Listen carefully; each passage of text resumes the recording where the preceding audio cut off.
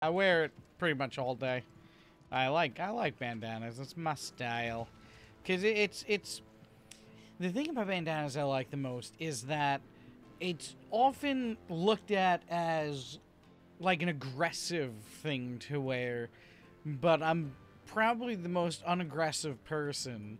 Like, I have the capability, but I like kindness, warmth, invitingness, you know? So I like having that duality. Just like I don't really cuss, you know? I like being a surprise. I like being different. I don't like being the same thing that you'd expect. And you get to meet a lot of people that don't judge a book by its cover as well with that. So, all of it I like. I mean, I even wear like a big metal chain that I got at Home Depot, a hardware store, as my chain for my wallet and stuff. You know, so it's like you see me walking around, and here's this bearded bandana wearing, you know, heavy set guy.